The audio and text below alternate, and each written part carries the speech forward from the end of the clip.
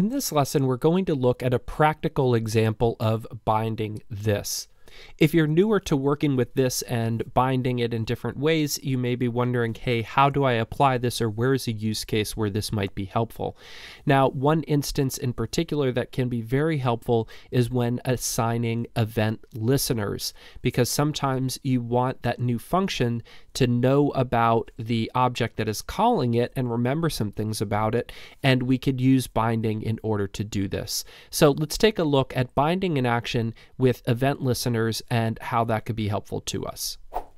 So first of all, to start, what we have here is we are clicking on a link and we are getting out a log of that link itself. So just to show you real quick what we have here in the code, we have a container object, which is the main element here.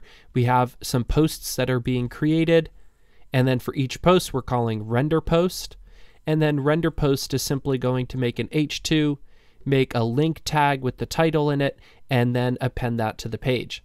Now we'll also see on line 43 here something very important, which is we are attaching an event listener. So we basically create this markup on the fly, attach it to the h2, and then we look inside the h2 and said, hey h2, any link you got, which we know is only going to be one, add an event listener. When it's clicked, call log title. Now if we come down to log title, we'll see that we are calling this here, console log this, and yeah, we got use strict in mode. Okay, so by default, we have to ask ourselves, when we add an event listener and we call our function, remember this is a function reference, so it's going to lose binding to this.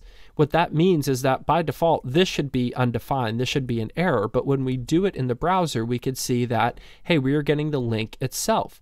So what that tells us is that in this instance, when we're adding a click listener to a function, that this is going to be bound to whatever element it was there. So we might have also seen, like, we could pass the event object, and we could say event.target,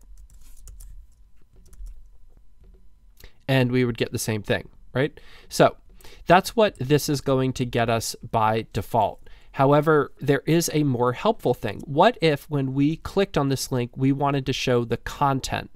Now, content is saved up here inside of this, but it's never rendered to the page. So it's not there, it just exists in memory. So if we want to do something like this.content, that's going to get us undefined.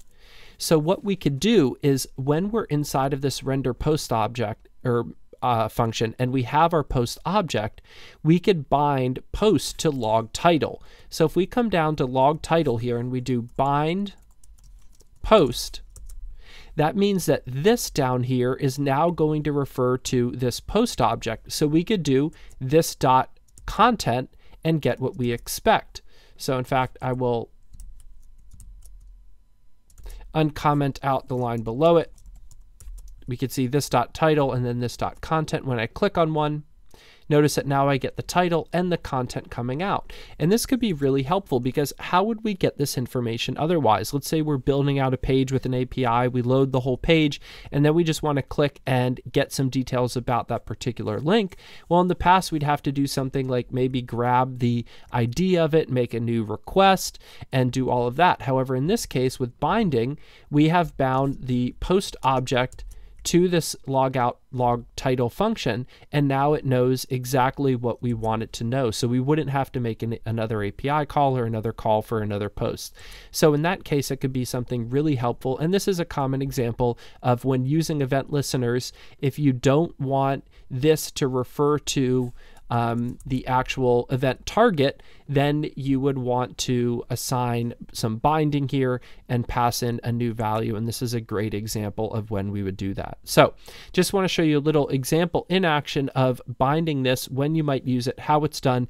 Feel free to look over this example, play around with the different ways that you could do this with bind post setup and without it, and what the differences are there. You may also begin to think about some other scenarios where you might want to start binding things. And it really just has to do with when you want to be passing data along that is remembered, especially if you're using the this syntax.